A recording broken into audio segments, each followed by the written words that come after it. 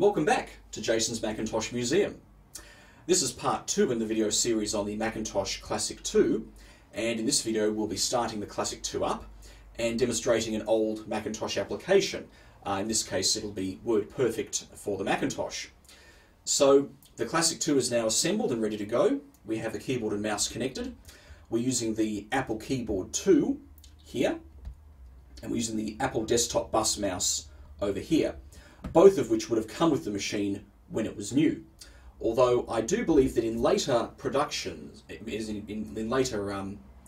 later in the Classic II's production run, it would have used the newer Apple Desktop Bus Mouse 2 that looks like this. But in this case, given the age of this Classic II, having been built in late 1991, I believe that the original Apple Desktop Bus Mouse is the correct one for this. And I should also mention that, talking of the keyboard of course has a power button on it, but you can't use it to start up the Classic II. You have to use the switch on the back of the machine.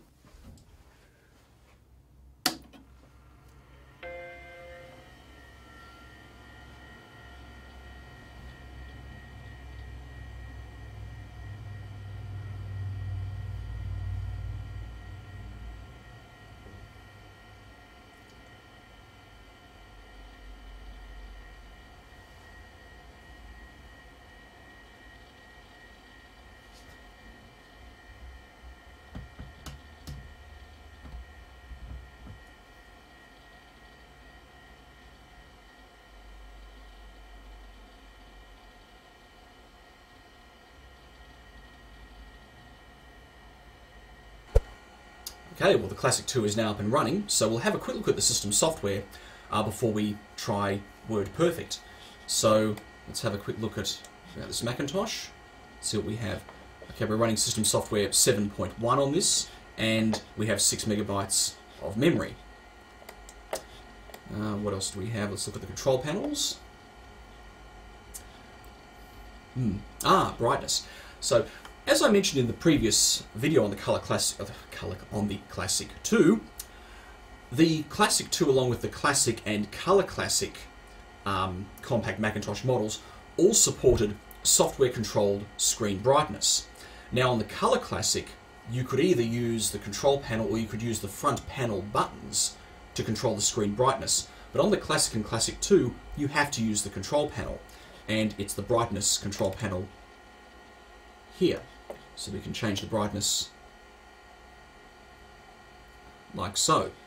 And as I also mentioned, the screen used in the Classic and Classic II is different from that used in the older black and white Macintosh models, such as the Plus, the SE and the SE30, in that it, in a sense, it doesn't quite look as sharp as the older screens did. Not sure why that is, but it's certainly just as bright. So the rest is all standard System 7 control panels. We've got general controls here. Desktop pad menu blinking.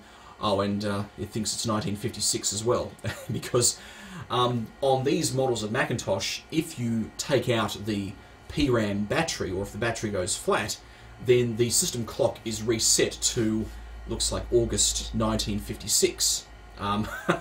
Not sure why that is, but that's what it gets set to, so we'll just leave it at that. Let's have a look at sound as well.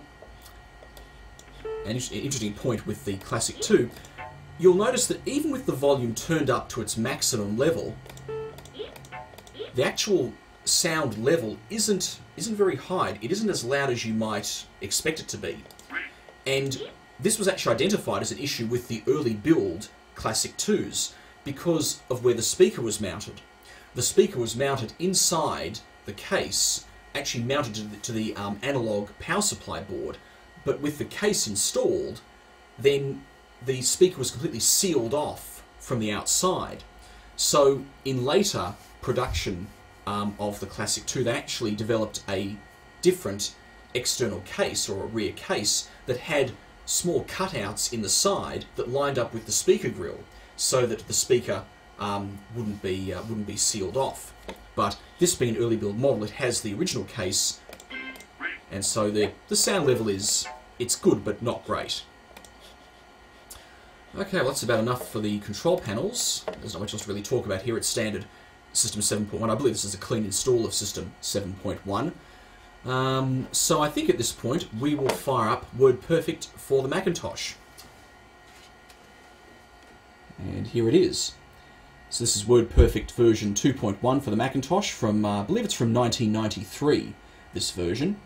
And for those of you who don't know about WordPerfect, it was basically a lot like Lotus 123 that I've demonstrated before, which was a very popular business application that is now really just a footnote in the history of the computer, in that nobody uses it anymore because mainly Microsoft's Word and Excel have more or less cornered the market.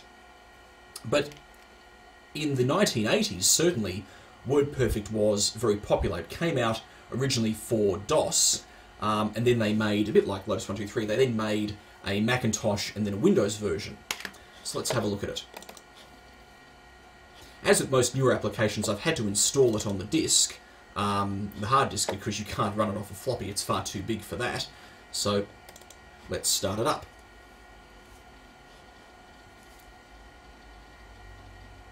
Copyright 1993.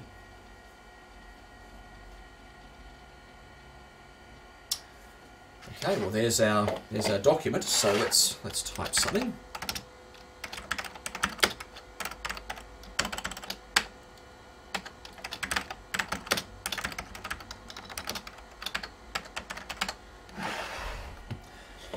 So I expect all the settings here will be very similar to any other word processor. We've got the tab stops along here. We can insert onto the ruler.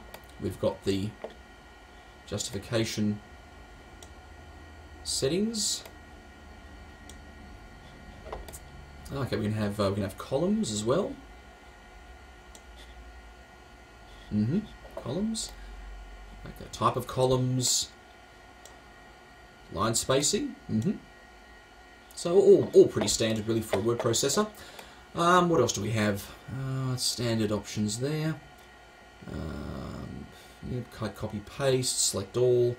Okay, you can show the end of line characters. Show codes. They're probably the codes for the different. Yes, for all the. Yes, I believe that was a feature at the time. Specific to WordPerfect, where you could show all of the various internal codes that determined the formatting of a particular document, which is quite cool. I'll turn that off. Find and replace, layout. We've got ruler, character, line, paragraph. It's all pretty standard. Columns, styles. It's actually very advanced for a early 90s word processor, I have to say. Again, I would say this would have more functionality than anybody would use even today in the average word processor. Speller, okay, speller, check thesaurus, date, time. Yep, that's what the Mac thinks the date is, August 1956. Not entirely accurate, that. Macro, we can record macros. Very good. Change our fonts. Let's change.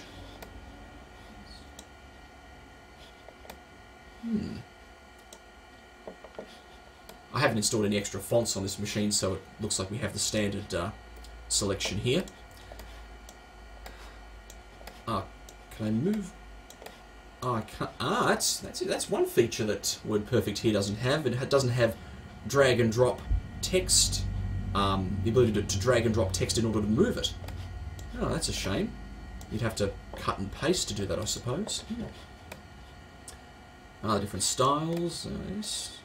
We better emphasise this line. I think that's very important.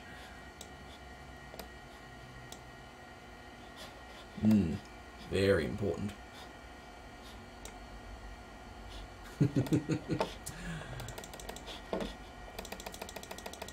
Actually, I would have expected running WordPerfect on a small screen like this would be a problem, but it actually works quite well.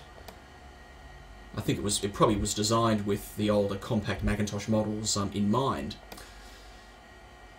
Okay, well that's about it for WordPerfect.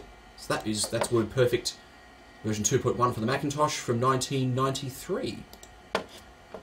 Okay, I think we're done with that. I'll quit.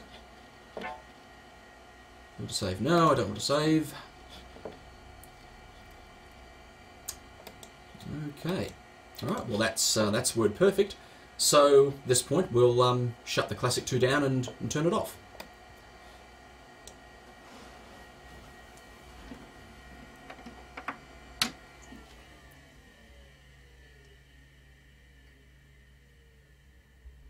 So that was the demonstration of the Macintosh Classic II from 1991. So I hope you enjoyed the video and thank you for watching.